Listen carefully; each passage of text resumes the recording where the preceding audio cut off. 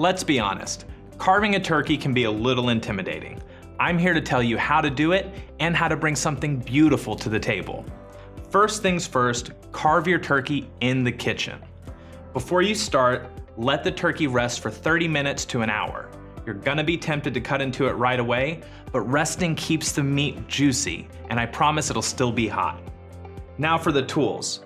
All you really need is a good, sharp chef's knife and a cutting board. I'm gonna start by slicing through the skin and following the rib cage down at an angle until I can see the thigh bone. I'll make the first slice through the thigh and then bend the leg and thigh away from the body until the thigh bone pops out. Then I'll remove the thigh along with the leg. Then I'll do the exact same thing on the other side. The wings are really simple. Just turn the turkey on its side and then pull the wing away from the body.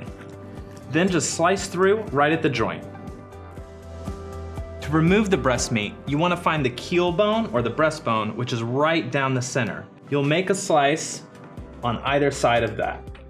Slice down until you feel the bone, and then slice at a bit of an angle, following the wishbone and the rib cage. You don't want to force the knife, just make nice slicing motions through the breast meat. Let the knife do the work. Now I'm gonna get ready to serve. First I'll slice the breast against the grain. This is really nice because each piece gets a little bit of that delicious crispy skin.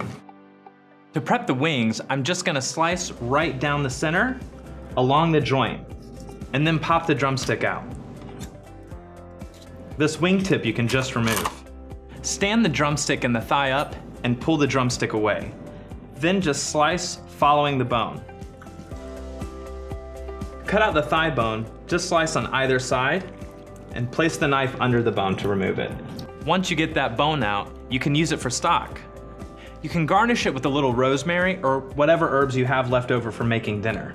Now you're ready to bring it to the table. So, the next time you're dusting off your electric carving knife and getting ready to carve into a turkey in front of your whole family, think about how easy it is to carve behind the scenes with the right tools.